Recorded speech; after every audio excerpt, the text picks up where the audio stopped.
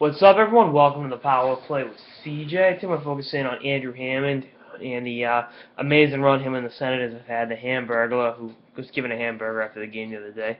Straight isn't playing one of the California teams. You know, in and out is the way to go. Or I think there's in and out in Phoenix too, and there might even be in Dallas. But if you don't like in and out burger, then I don't know what to tell you. But you look at what he's done this year. Had an .898 save percentage in Binghamton, and now has a .956 save percentage and 135 goals against average.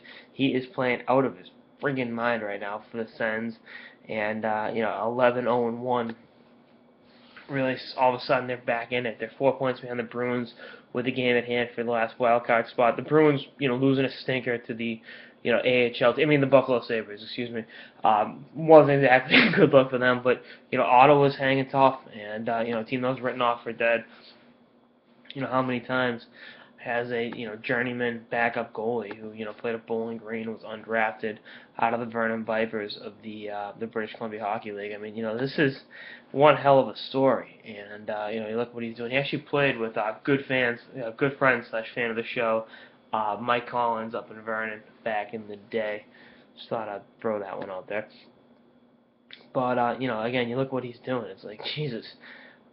Ottawa, I wrote him off as mediocre goaltending, all that, and now it's like, oh yeah, they're really, really, really good with him back there.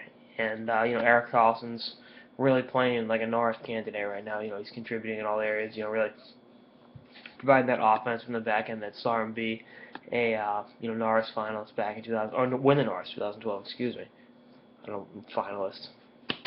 Dumbass.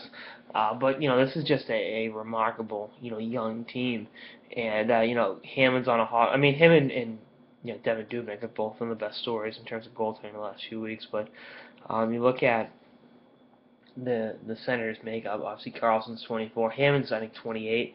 They got a really bright future, and I think if Hammond can become a consistent #1 goalie, which he's never been in the past. I mean, you look at in the AHL. I think the Adirondack Phantoms, or whatever the Lehigh Valley Phantoms, scored 3 goals in 21 seconds on them. It's like, Jesus, that's never a good sign. But you look at the young players in Ottawa.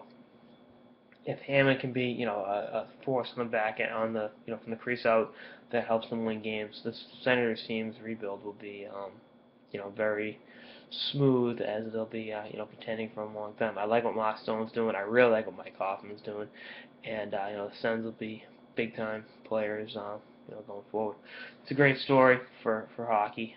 You get to root for the underdog. I'm not saying Ottawa's going to make the playoffs, but the fact that they're playing this well with a no-name goalie right now speaks volumes with the character in that locker room and in that team. So see what happens.